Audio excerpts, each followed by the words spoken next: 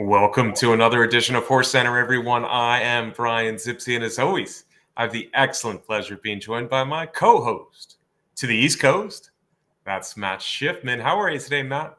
I am good, Brian. We got a big show. We got two special races, both of them going a mile and a quarter.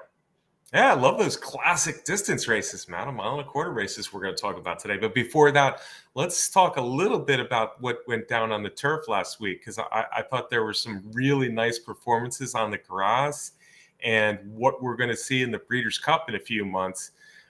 Probably we'll be seeing some of these horses, or many of these horses we saw last week, down at Colonial Downs, the day late, but as good as advertised, even though it was a day late, was the Arlington Million, the Beverly D, and the Secretariat Stakes, Matt.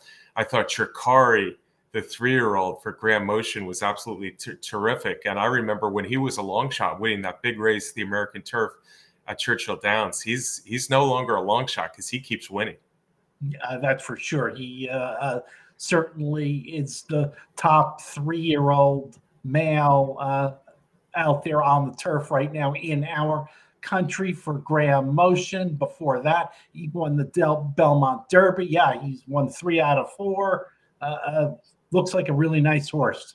Yeah, different distances, different turf courses. Motion says he's probably headed to the Breeders' Cup Mile. We'll see. Terrific race in the Beverly D.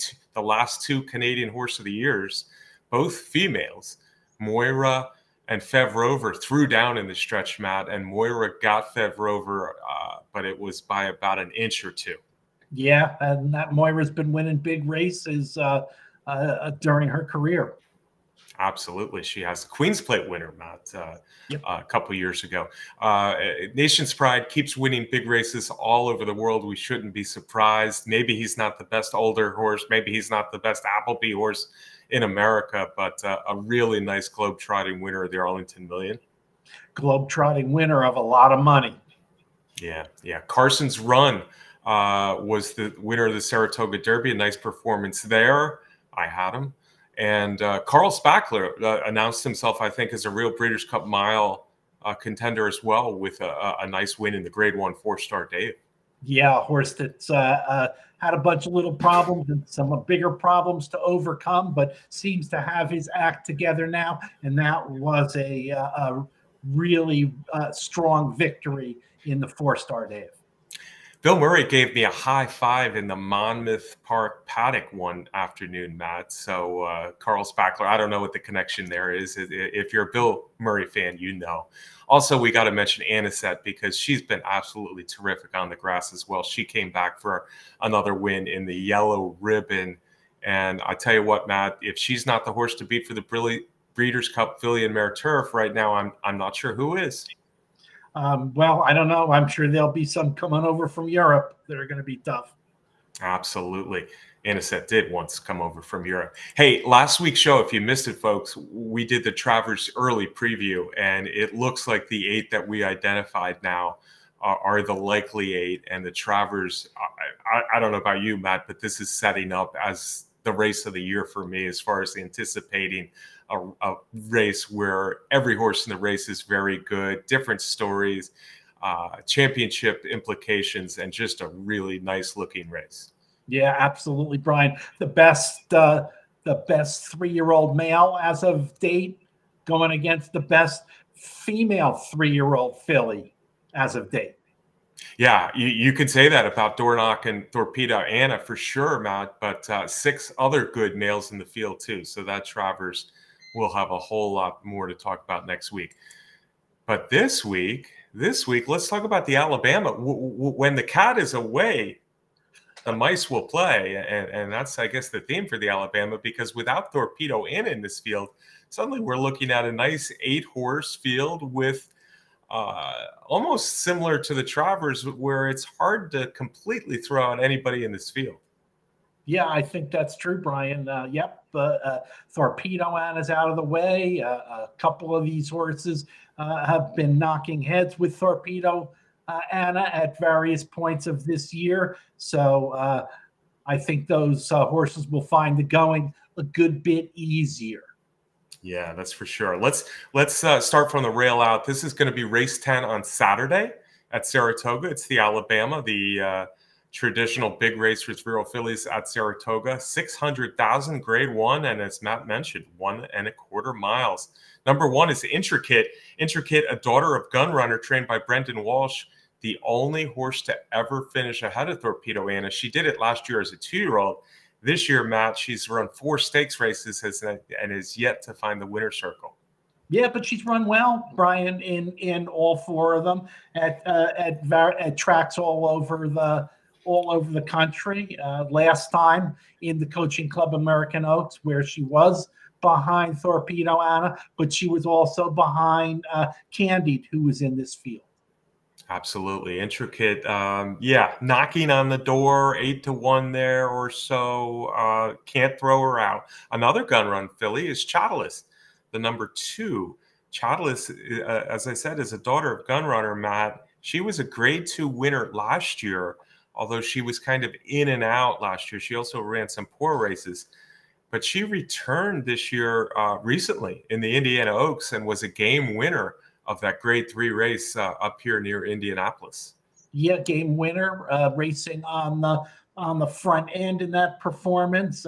She's, like you mentioned, a grade 2 winner in the Chandelier at Santa Anita. She also ran well on the turf. So a versatile horse, and maybe has room to improve and be a win contender in this field.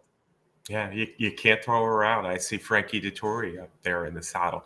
Number 3, let's talk about Power Squeeze, Matt. I think Power Squeeze has a very interesting record in 2024. This daughter of Union Rags has run in 6 stakes races this year.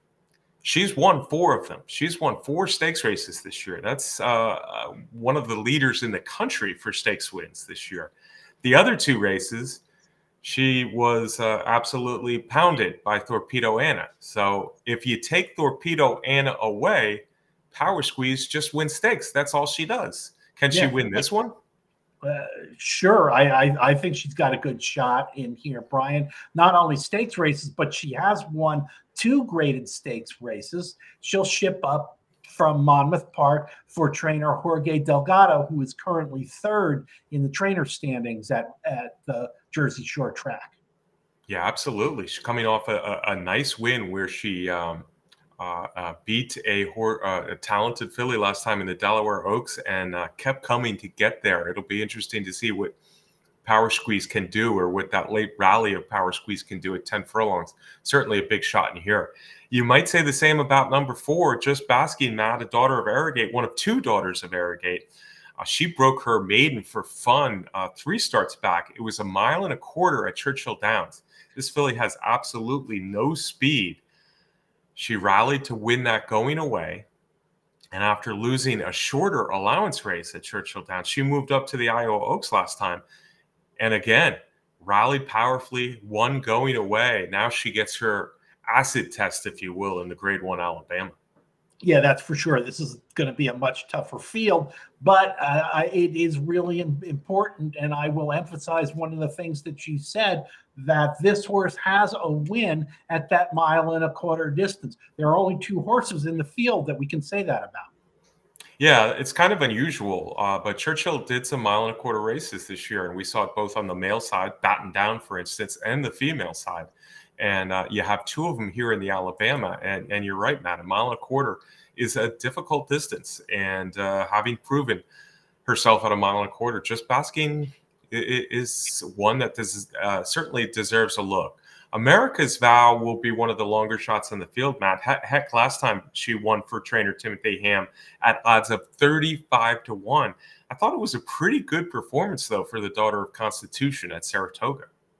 Yeah, I think so. And trainer Tim Ham is doing a really good job bringing horses to Saratoga and picking out spots where they can be competitive. We'll see if he's made that another wise choice, putting America's Vow in this grade 1. Yeah, I saw Tim Ham, trainee, win another race at Saratoga yesterday. He's won at a lot of tracks over the years. He dominates the doings right now at Thistledown in Ohio. But America's Vow, on paper, 2 for 10. Hard to like her, but that allowance win at Saratoga makes me think maybe. One horse I have less concern about is number 6, Miss Justify. This will be the first one we talk about from the Todd Pletcher barn, one of 2 that Todd will send into this Alabama. And this is the other Todd, if you will, because the 7 is going to be the favorite in the race. But this Todd is coming off a 2-race winning streak.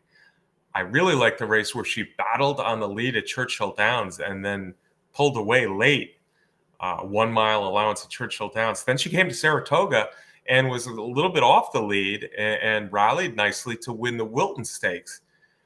Last year's Wilton Stakes winner came back to win the Alabama. I'm not ready to compare Miss Justify to Randomized just yet, but Miss Justify is an interesting filly in here for me. Yeah, interesting filly who actually started her career with a different trainer at Laurel Park and doing quite well in those 2 races, and then moved to the barn of Todd Pletcher for her 2024 campaign, in which you mentioned, Brian, she's got those 2 nice wins, that allowance at Churchill and that stakes race out of the Wilson Chute in the Wilton at Saratoga. Easy for you to say, Matt. Yeah. The Wilson Chute in the Wilton. All right, let's take a look at the Timeform US pace projector right now. And there it is. They're projecting Miss Justify, who I said battled on the lead all the way in her allowance win 2 starts back. They say she is the speed of the speed here. And I think that's an important thing in a 1.25 mile race. If you're alone on the lead, you're dangerous. I'm not sure if horses like Chattelis or possibly even the long shot from Ham, America's Vow, let her alone. But if so, dangerous. You see the next horse, the Pletcher, the favorite Pletcher, Candied, the number 7, kind of in mid-pack, Matt, coming off that 2nd place finish last time, behind Torpedo Anna in the Coaching Club American Oaks. Yeah, that's for sure, Brian. And you know, we're going to talk about Candied. Candied is the only Grade 1 winner in this field. She's also the leading money winner in this field. Obviously, nice wins. She won a Grade 1 as a 2-year-old in the Alcibiades. Has come back to win at Monmouth Park in the Lady's Secret, one of our favorite horses of all time. With that race at the Jersey Shore, and last time was 2nd in the Coaching Club of American Oaks, behind Torpedo Anna, but well clear of the rest of the field. Yeah, she was several lengths ahead of Intricate, who's also in this race, who was 3rd, who rallied for 3rd in the Coaching Club American Oaks. Yeah, Candied was a 2nd best. I mean, Torpedo Anna kind of blew the break and probably had a little excuse not to win the Coaching Club American Oaks big, but she did. But Candied is the class of the race, Matt. As you, oops, I put the wrong race up there. Let me put the right race up. Candied is the class of the race. Manny Franco will be up aboard, and big win last year at Keeneland. A very good race in the Breeders' Cup Juvenile Fillies. Not a bad comeback race in the Grade 1 Ashland earlier this year. She beat older fillies in that Lady Secret that you mentioned. Honor D Lady was 2nd, well back to her in the Lady Secret, and then a good 2nd in the Coaching Club American Oaks. I have a feeling she'll probably be a little bit lower than our 5-2 odds, and I think I saw the morning line had her below 2-1. But Candied, the horse to beat for Pletcher in this race. Neon Icon is the other long shot, along with America's Vow, Matt. She's the number 8, but again, I can't completely throw her out. Rusty Arnold got her up to 10 furlongs. She won her maiden nicely at Keeneland, got her up to 10 furlongs in her 2nd race, and she won nicely again in allowance competition. Last time's performance in the Indiana Oaks was a little disappointing. She wasn't beaten a ton, but she was 5th. I have a feeling that she might like the distance of 1.25 miles better, and I have a feeling that that might not have been her best performance. She had a little bit of trouble early, never seemed to run. Luis Saez, possibly a live long shot in here in the Alabama. Yeah, it could be and will be a long shot for sure in this field. And Neon Icon, yeah, we talked about having that 10 furlong experience, and hers was in an allowance race. So we know she can get the distance.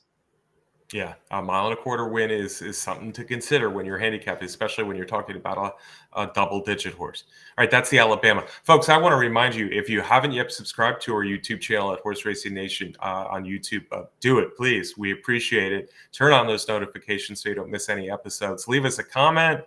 Give us a thumbs up. Matt and I appreciate it. It helps out the show. Matt, without further ado, we're going to jump north of the border. Feels weird to call this race the King's Plate. Yeah. For so many years, for as long as we've been alive, it's been the Queen's Plate. But King Charles and all, so it's the King's Plate now. And they drew a big field. And Matt and I want to pay homage to the most prestigious race in all of Canada. Of course, it's restricted to horses foaled in Canada. But there have been some great winners over the years, Matt. And this year, I think we start with a very good horse. His name is My Boy Prince. You see him in the number 7 hole there. My Boy Prince should be the favorite over his stablemate. Those are the two clear favorites. Essex Serpent being the other one, who's 2 of 3 actually for trainer Mark Casse. But My Boy Prince was a terrific 2-year-old. He was the 2-year-old champion in Canada. And when he came down here, or came out west to Santa Anita last year, he ran a big race in the Breeders' Cup Juvenile Turf. Yeah, Brian, that's for sure. So, of course, the King's Plate, as you mentioned, restricted to horses bred in Canada, is the first leg of the Canadian Triple Crown for horses bred in above the border. Yeah, and my boy Prince, Cassie's is loaded for this race, and why not? He has and always seems to have a really good string of horses that he bases at Woodbine, and has done so well at that Toronto area track in the past. 2-year-old champ, 6 career wins, 5 of them stakes races, on a winning streak, Brian, of 3 stakes races in a row. He won the plate trial heading into the King's Plate, and there are 5 horses from the plate trial in this field. The 5 of them finished 6th or better. Yeah, I think people trying to beat My Boy Prince on Saturday at Woodbine, Matt, will be looking to find a wise guy horse, find a horse who's lightly raced, find a horse who maybe can get 10 furlongs. But he proved his class. Getting back to that Breeders' Cup Juvenile Turf for a second, he proved his class to me when he came down, the Canadian champion, and ran a really, really game 3rd in the Breeders' Cup Juvenile Turf last year. He might be even better on this all-weather surface at Woodbine. His last 3, as you said, he's won 3 stakes in a row. And in fact, he romped in the King Corey. He romped in the Queenston. And last time, he only won by a little over a length in the plate trial, 9 furlongs on this track. But he blew the brake there. And then he went wide going into the first turn. So that was one of his most impressive races yet. My Boy Prince, to me, strictly the one to beat. But you see on the morning line there, Essex Serpent not far behind. This is the track morning line. Number 3, also a Casse. Essex Serpent is getting a lot of respect on the morning line. He's 2 for 3, Matt, the son of Honor Code, although he has raced against My Boy Prince before. Yeah, and Casse, I guess, deciding to keep his some of his horses apart in preparation for the King's Plate, prepped with Essex Serpent in the Grade 3 Marine Stakes. And this one was a winner of that race with more of a front-running trip. Yeah, that's interesting. And that was an open stakes race. And that was only Essex Serpent's 3rd lifetime race. An impressive winner going 5.5 furlongs earlier this spring. Came back in the Queenston, was well beaten, but he was 2nd behind his stable boy, My Boy Prince. And last time he ran against Open Company. In fact, the horse that ran 2nd was preferred to him, not a Canadian bred, and he is doing pretty well in turf races in America, the horse that ran second in the Marine. So maybe Essex Serpent getting good, and that's why we see him so low here on the morning line. Another Cassie. I think an interesting horse we should talk about a little bit too, Matt, is the number 2. I like the name, Raffaroo, but number 2, Raffaroo, is still a maiden. Despite still being a maiden, he's third choice on the morning line. Yes, Brian, and I guess that's because of his last performance when he was second in the plate trial, beating a bunch of horses in this field. So Cassie, so this one is a Stronach homebred, and 8-1 on the morning line. Yeah, he's still a maiden, but that was a nice performance last time. Yeah, that was a nice performance. Only 2 races. He's a son of Heartspun. As you said, Adina, Stronach, homebred. We've seen those horses excel not only at 1.25 miles, but excel in the previously called Queen's Plate, King's Plate.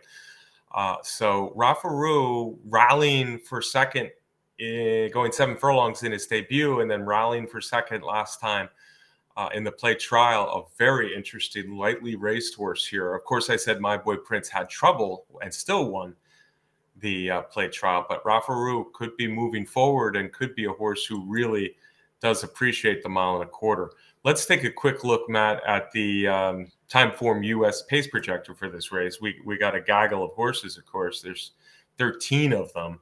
And talking about the horses we've seen already, you see that the number 7, My Boy Prince, is in a stalking position, although he did have more speed when he beat number 3, Essex Serpent, 2 starts back. Essex Serpent, though, is the horse that they say is going to be on the lead, and they're expecting a fast pace.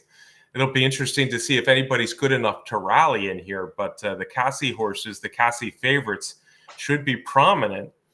But that fast pace going 1.25 miles, if you like some horses with odds, possibly the 2, Raffaroo, who is way back early, or maybe perhaps some others in here, the Timeform US pace projector gives you hope to rally in the King's Plate.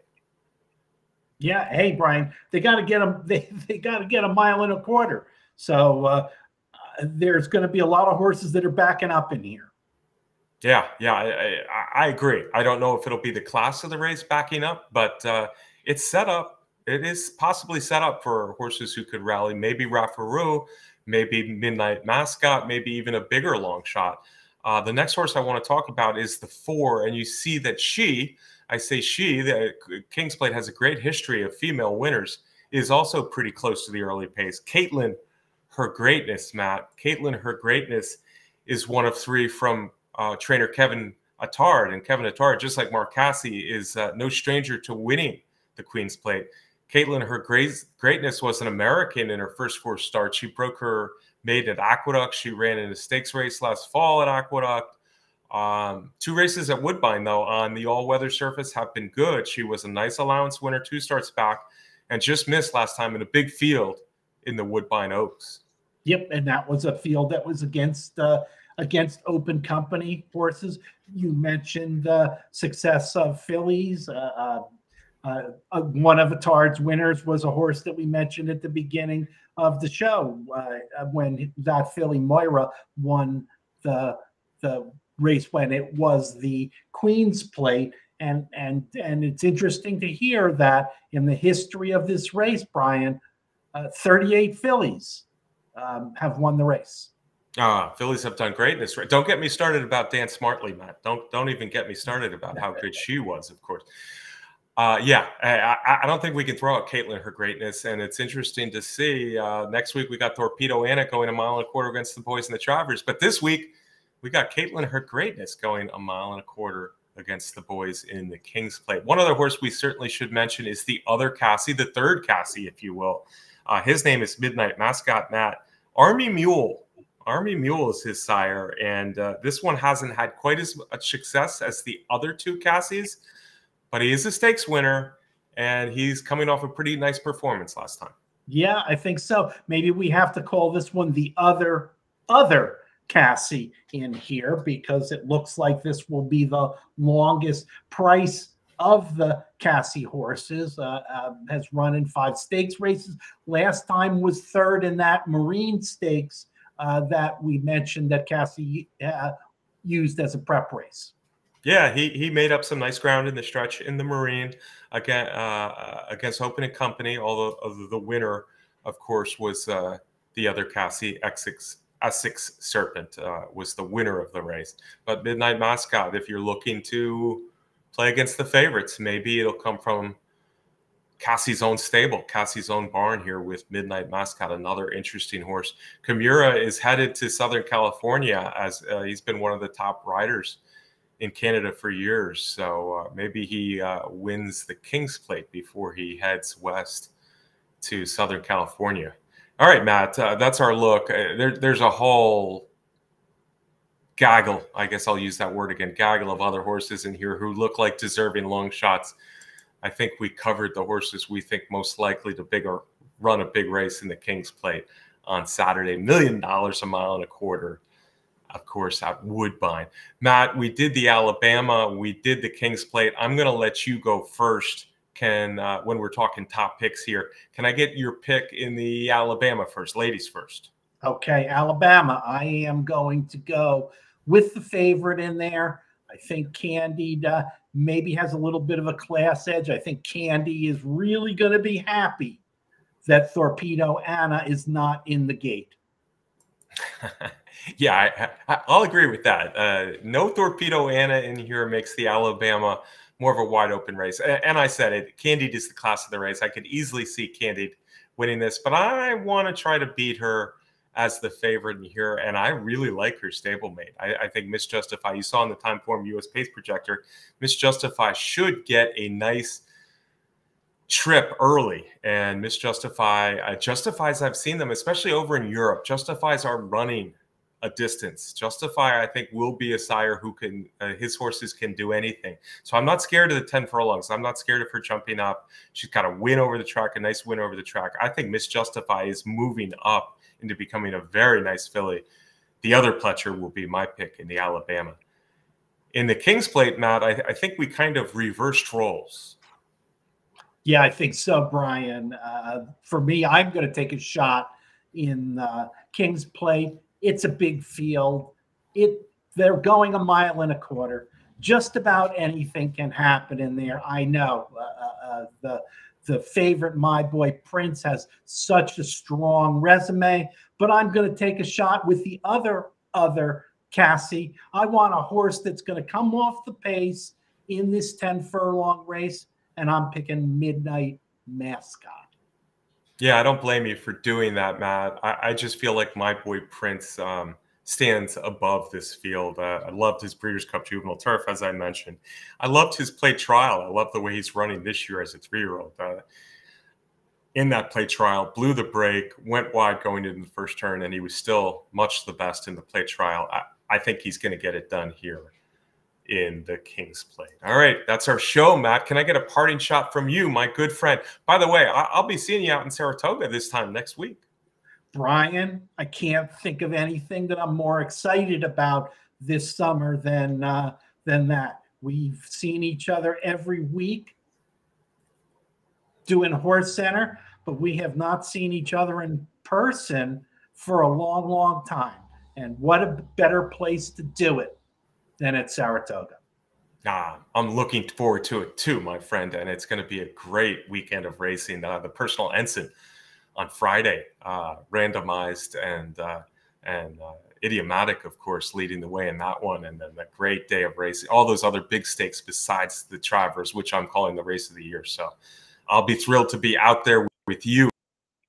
As always, folks, we're thrilled for you watching each and every week. If you haven't seen our Travers early preview from last week, check that out as well. We'll be talking Travers and much more next week. Thanks to Candice Curtis for the race graphics, our friend in the home office here in Louisville, Kentucky. Derby Wars, our sponsor, the best contest site out there. And of course, Timeform US for the pace projections we use every week. But for now, we're going to say goodbye.